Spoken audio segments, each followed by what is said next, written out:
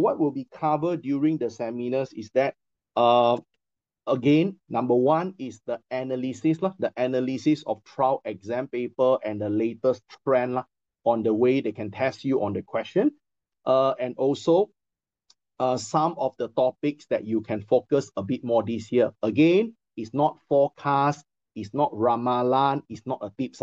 Okay, it's not ramalan, it's not a tips. Okay, this is not a ramalan. Just by analysis, some of the topics that you can pay attention a little bit more.